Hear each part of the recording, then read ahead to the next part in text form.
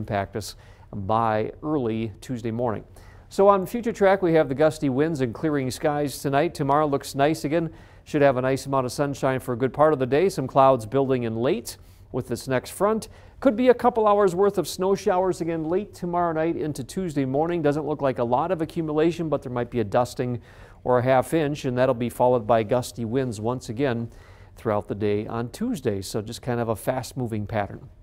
Now tonight's low getting down to 18 degrees with clearing skies, west-northwest wind 15 to 25, which could create some blowing and drifting in some of the open areas in our viewing area, so keep that in mind traveling. Otherwise, tomorrow we'll have lots of sunshine, high of 30, somewhat breezy with west winds at 8 to 16 miles per hour.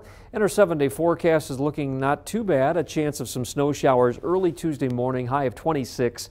More sunshine for Wednesday, but brisk with a high of only 14. Might slip slightly below zero Wednesday morning.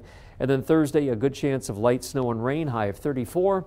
Cooler on Friday, but turning partly cloudy, high of 22. Another chilly one for Saturday with sunshine, high of 16. Sunday's high 23 with a chance of some light snow toward the evening.